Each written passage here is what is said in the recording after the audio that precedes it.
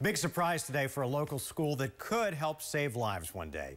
Kim Covington making the surprise announcement at the Girls Leadership Academy of Arizona today. At first, she pretended to be a guest speaker talking about local news, but then she revealed that they had actually been awarded a prestigious Lemelson-MIT Invention Grant. Now, these science and math students at the Academy are inventing a life preserver t-shirt for toddlers with an embedded alarm that will go off if that child goes underwater, and then the shirt automatically inflates.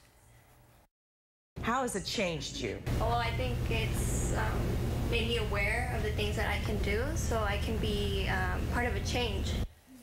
They'll show off their prototype of the shirt next year at MIT, and although the grant gives them money to develop the invention, the girls still need money for travel. If you can help be a hero, be sure to email us.